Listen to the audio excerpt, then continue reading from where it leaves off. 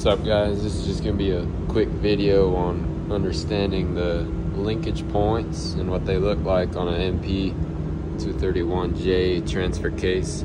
You know, I put a slip yoke eliminator on this case and I did it wrong, and it was because of my alignment of this plate right here, and so didn't see a video on YouTube that explained it very well, so that's what this is for. So this is a stock case with a stock output shaft. This is your slip yoke.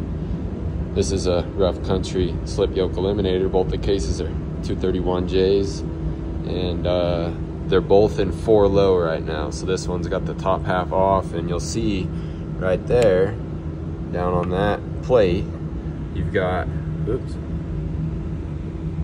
those numbers and the letters MF.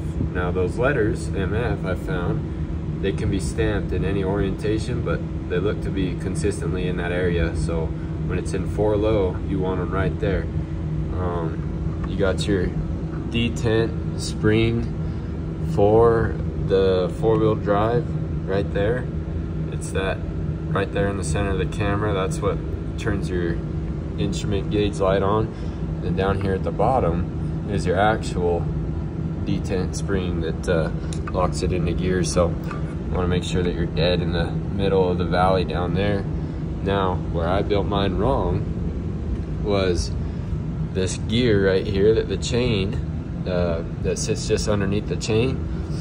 I can't remember what that gear is called, but basically it's orientation specific, which sounds kind of ridiculous to say out loud, but this lip right here is perfectly perpendicular to the horizontal lip that my ring finger's on right there.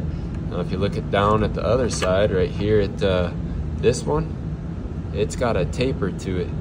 Now that taper, you can assemble the case with it upside down and it will not shift into 4-wheel drive and 2-wheel drive, but it'll still go together, and that's where I messed up. So make sure that you get your non-tapered side pointed up like I've got on this one, and the taper side pointed down, and that you got your shifting forks in the nestling dowel slot up there. That way they're secure good. And these fork pads right here, there's 3 of them on this outer fork. You can get them on Amazon for 11 bucks. I got some new ones on this one, and you can see them down there, $11 on Amazon. But new chain on Amazon as well. This chain's in pretty good shape, and yeah, so hopefully this helps you guys if you're in a pickle trying to get your transfer case to shift right.